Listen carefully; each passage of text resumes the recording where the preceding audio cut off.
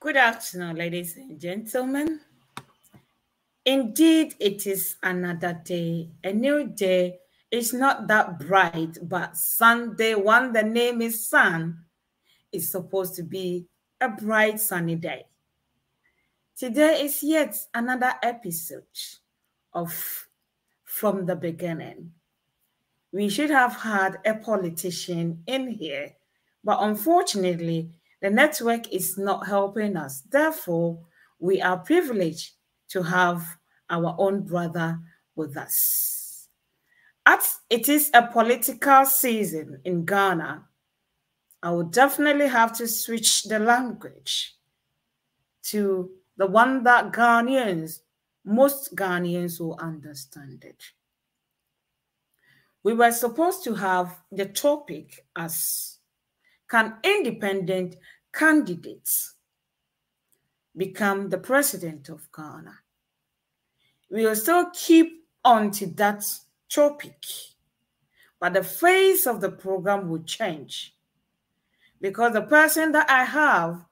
is not a politician, but a citizen of Ghana. So we will go into what is happening in Ghana that will help a political leader or an independent candidate to become a president. Oniadofo ene awie yeda Awurade ase se aye ne pe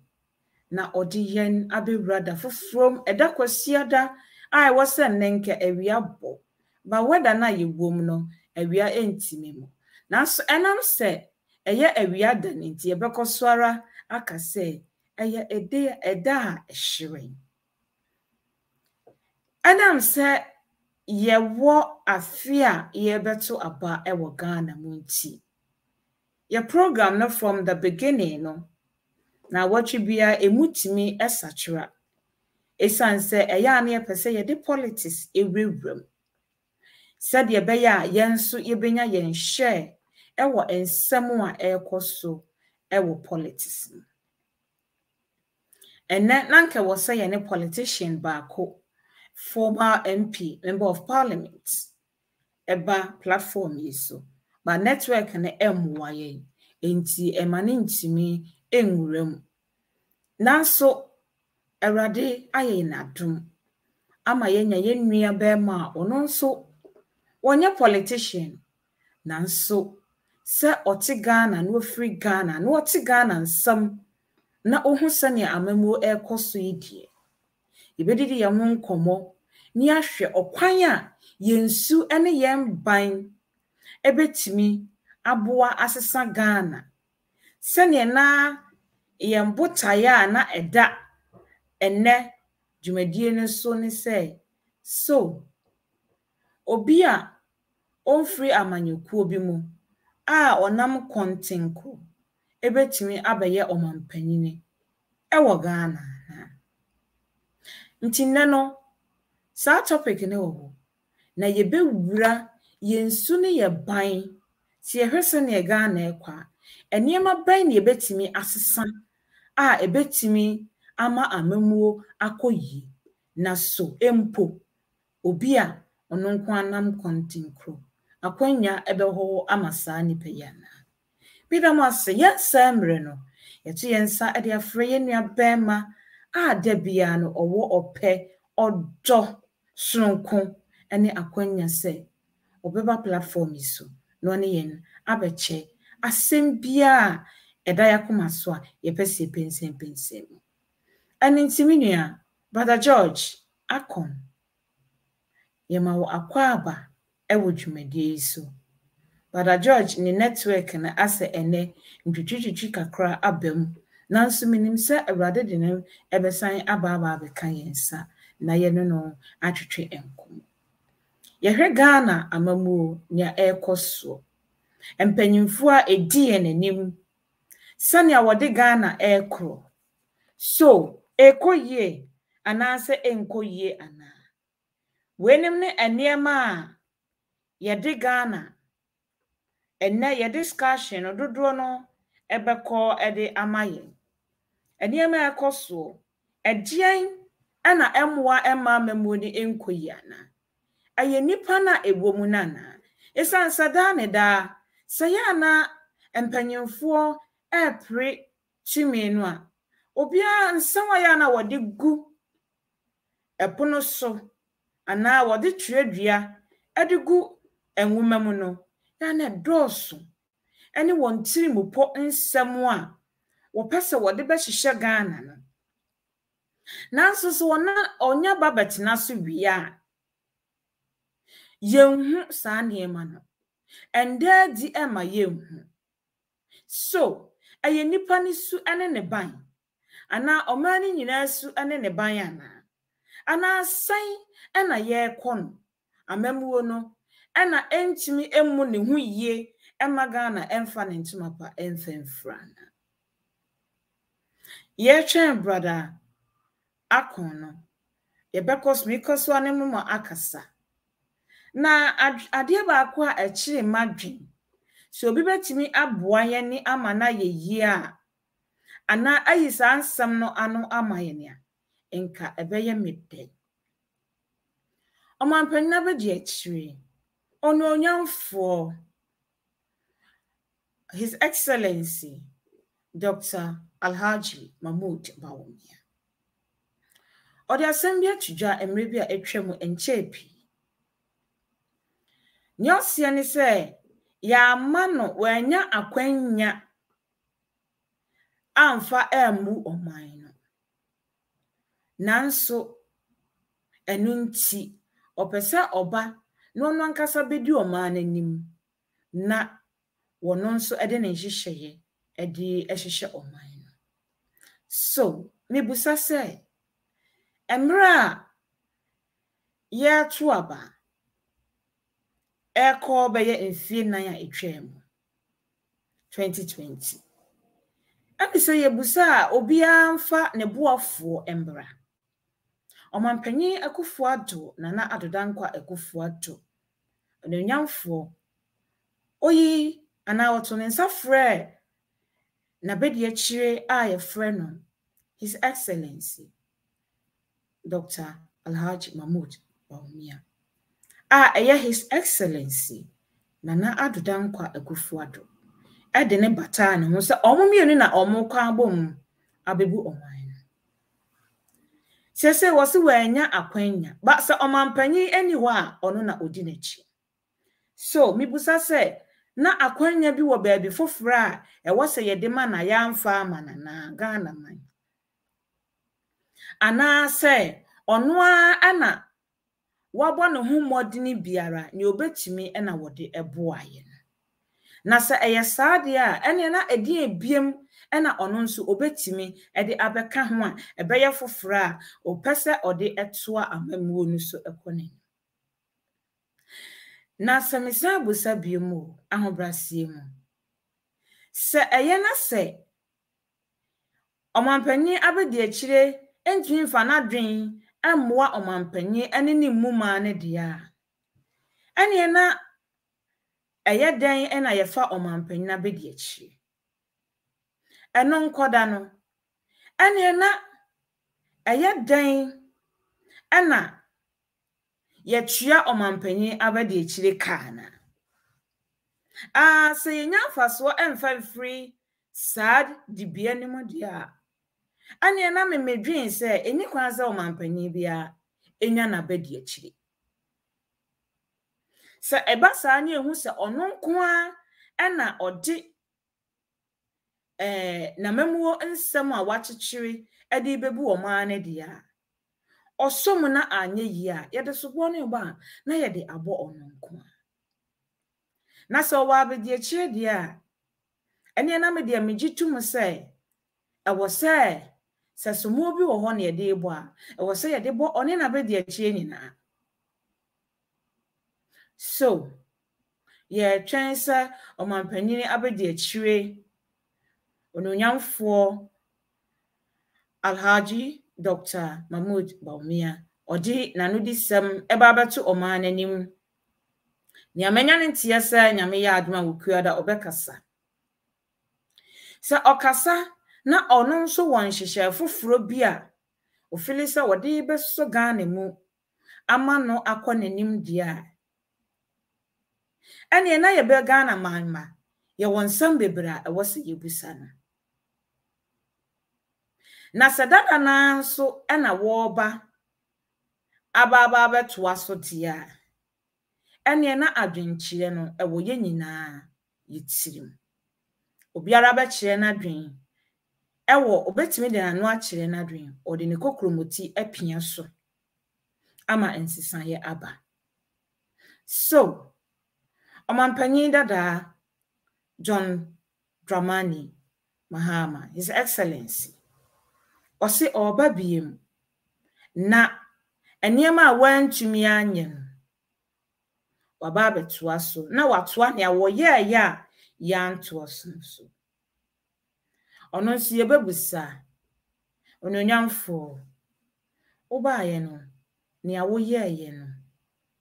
na eya na ena Ghana forecast ekotena nchen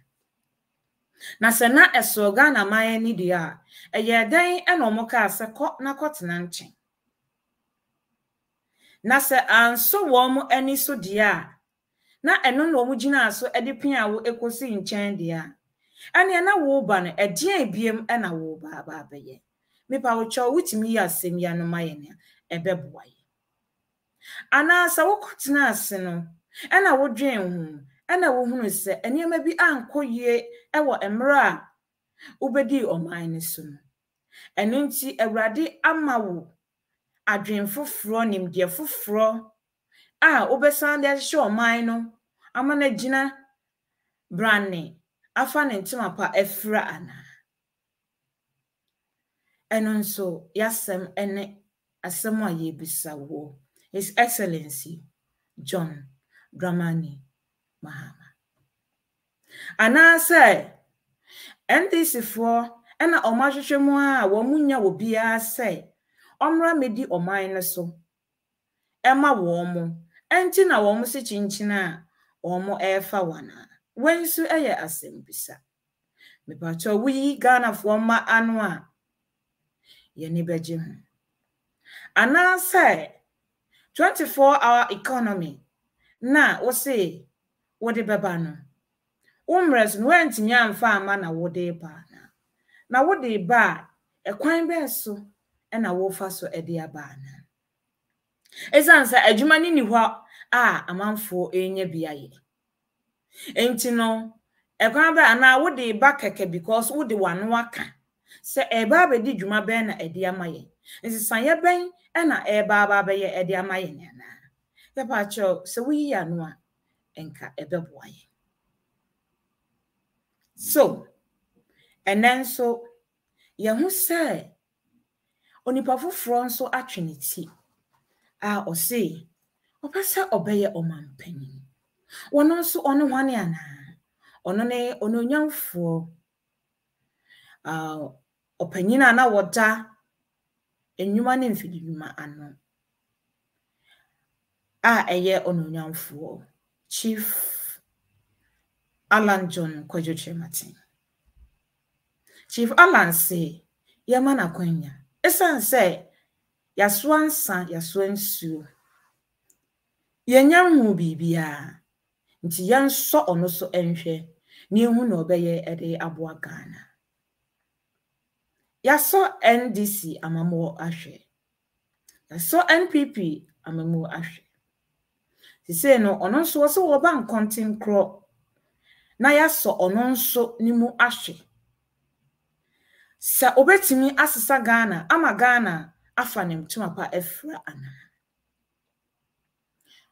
ono no omeye omampanyini enti sa questions ya mebusa nsembusa ya medibusa omampanyina be de akire owura Muhammadu Bawumia ani owura John Dramani Mahama yi mintimi fasa nsemia nsemfo ya emusa ononyamfo John Alan Kwajochematin esane say obeye trade minister wamayahu ni ani ministry no obaya wotimi eyeye edipeja Ghana eman emire komu no ebenya NDC for NPP for movement for change onene ononyamfo Alan Kwajochematin na any other political party obepese obeba platform isu no mababa be cheche sa ensemfo ya mebusa yi mu nyina ama ye hu baabi a ye de Ghana amamu ye de eko na wonso wasam ben na opese wubusa empanyimfo ya na yenso ononyamfo Alan Kwajochematin enhwe na yenhwe se Ghana nsisanye ebeba na waso the industrialization ena eba enwuma sade ebeya Ghana mabunu ebenya enwuma aye enti yenso ono so enhwe ana na yenhu se Ghana onam onipa foforo so ono so eba content kro eso ebepeja Ghana ama yene ana eye asem sebe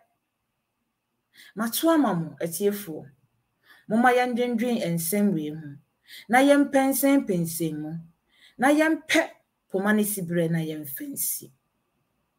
wo politics mo de pomane ni sibre anyway ukokromuti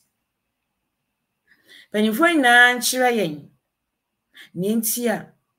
omo babiem pese omo babiem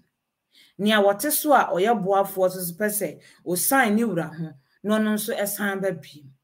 ena nia wono nso omama mesuo mu na wo se yemfa tumi ni ma no no mfa nse sanni mu ono nso ebechire ni ono nso aye minyanom nanka me twen ye brother akon na one yen aba betwetwen ko ba ene se network no amwa no eni nti na me ye madwen se sansemfo yi nyina no me de betudwa na ye hu se eye nipa a ye de ye ntumi ema wo mo omo na edi ye nhwamo ana se Ghana man ma ena edi nhwamo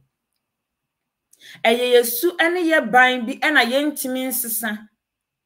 na ema Ghana ensesa na obi apese obu ne yonko ana obi apese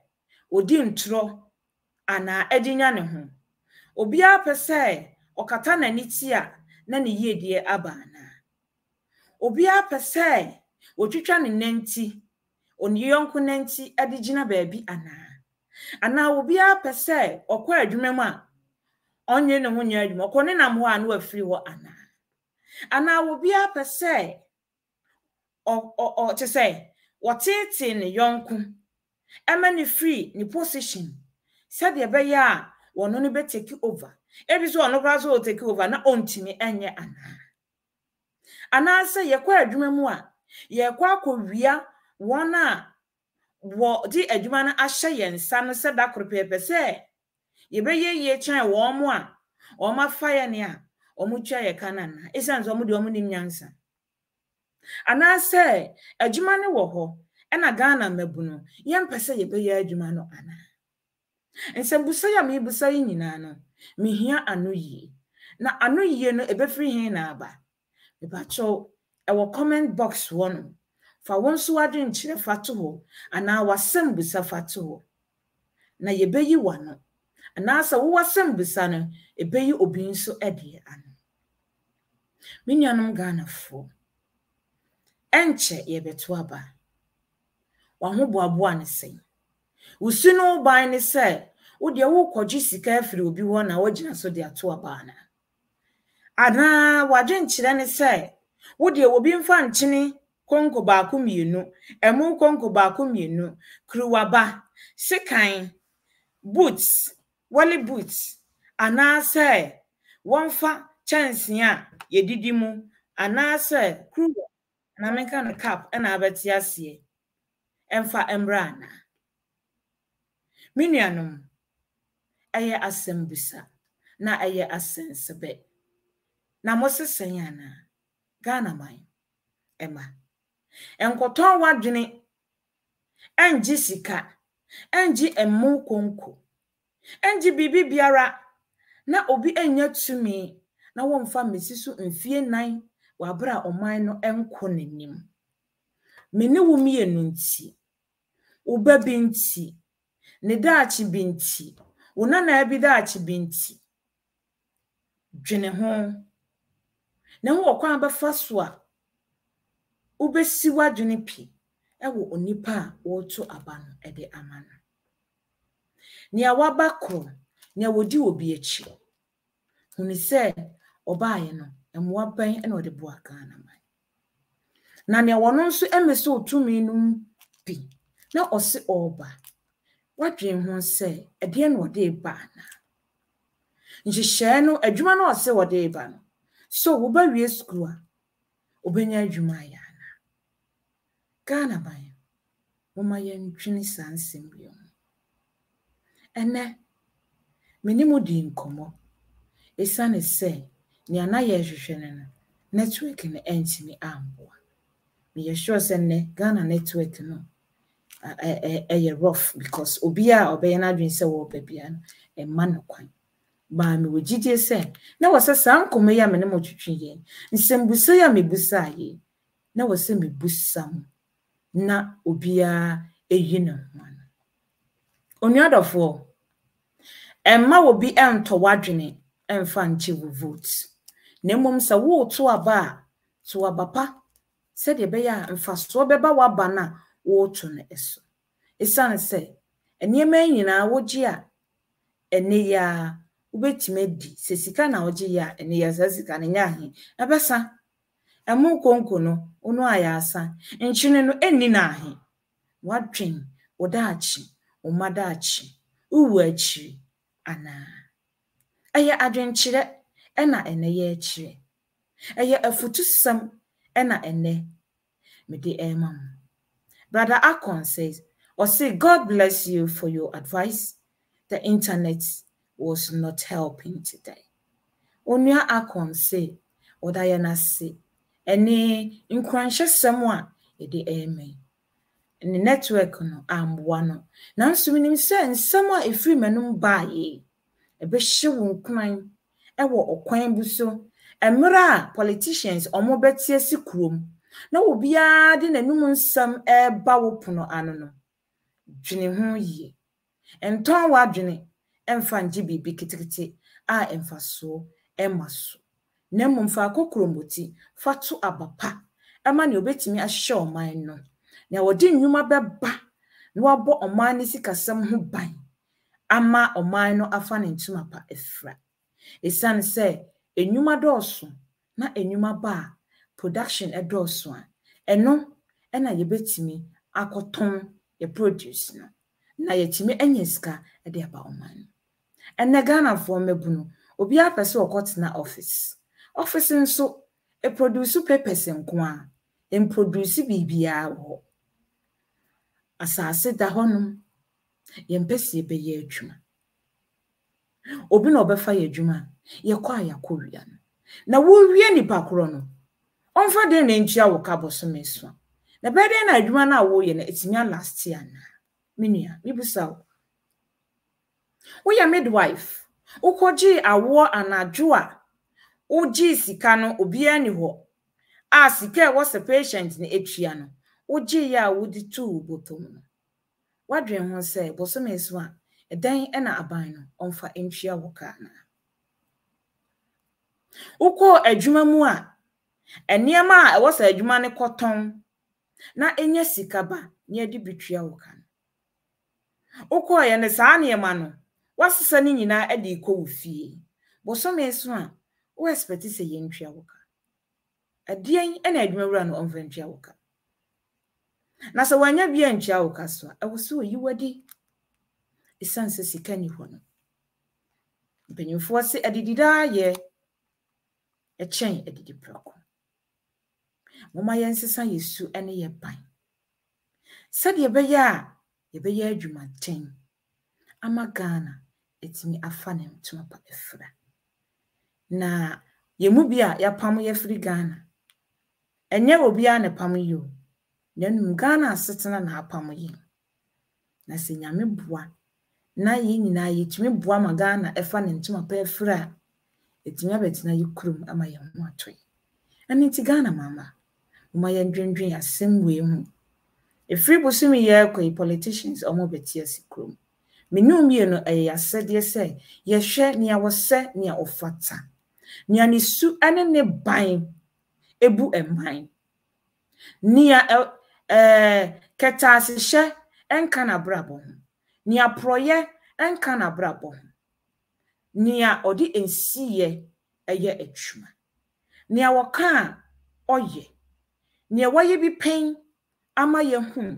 empo se omedi oman nanim na okwan bi so wasom ewo oman nimu a nia waye pen bemi etimi agina so ehun se de oman ni kura ne nsa obetimi aye ana se abrantie bi zo atwenti minim ne hu nsem timi nka na sem but ne aka ne de eye asense be menum ye ne ebedwene hu se tumi no hwan ena onyankopon eye adwuma 2024 yi yemfa enhyenesa menua yendwendwen sansem wi so we ye Kristo ni a fa o Kristo so mfa boa oman ne nkyekire se we ye kramonia fa o kramusum fa boa oman ne nkyekire na se we som ye nananom nkonya so Fabua ohina ye wo fam de fabua wo manfo ewo oman enchichi na so ye bosomfo so a wonso ye wo fam de fabua oman enchichi muma ye nyina ye nkamum na ye so Ghana mu na ye mpagya Ghana ensiwo na Ghana emfa nentuma penfra na emu nipa etimi atena ase ewo anichim onua enuadofo enede minsamwa mede ebrewe muma ye nwene ho emra nyame ya adoma next week ye beyefu from the beginning ewo Samria the same time again at 4 o'clock to 5 o'clock from the beginning kwasia da bia onua emane empa emra mede masame ba wiye ye wo dwumadie kese a ye de ebrew ewo Ghana Kumasi krodwemu ewo Prempe Assembly Hall onyankopon ya adoma 23rd March, which is March bosome a etoso miensa ne da etoso aduonu miensa no ye to Easter enyom Easter concert ye de bro anyum to for bebre ena ya to yensa afre won KN UST NAS and I think say Kumasi Technical Institute or NAS and other chorals omo nyina ba beka ho ama yatumi ato enyum ayeyinyum eniginyum ede eyi ewrade aye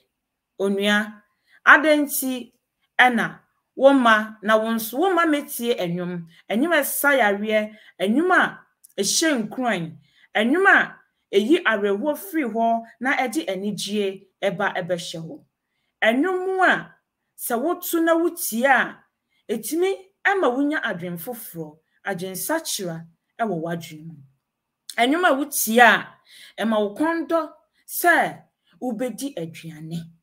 enyum a wutie a ema wo ho sepew esane se ubedada wo ho na nipadua ebefri tibia dada enim abatibia fofom menua ada na womba adom kwa the kwa Ghana Divine Choral KSTU naskwa KNUST naskwa ene adom tofo ahodo eka ho a wo mu nyina wo din enyam aye emre ne kwayanim no ebemu wo hu wo mu nyina enti we die eni akiro bosomi aye besimi ada eteso aduonu miensa ehya ase free no nan diso wo Ghana nko ade a tuturumrika na fo woni kire Kumasi Prempe Assembly Hall na wo beti wasum enum na wayi awrade aye asepe wo ama nkunimdie aba wabrabom se eba na wo hwehwe a bra na beti enwumi bi na fa odidie taachi na awrade obeye wato ede na da wakoma so enum ena ebdri Jericho afesu ede egui enti se enum tumi sei efri mu baaya enam awrade asam so dia ene na mekamfo ede ama o se minia endwentwen wo na asio so America na bra na besepe wo ewo awrade mu medamase enedai se obi biara etie mi asem bia opese wo kan ewo ne ya mede ama me pacho comment box no ho fatum etiefu ebebetie ebia yiwano na abenya wano yi efre ho ana suma ewo comment box no yebeyi wano ewo mepem medamase yafra me Hanna Bimah the same time again nyame ya adoma pempen emre ti se ye mo ebono nan ken ebesen hia that's ene medamase from the beginning.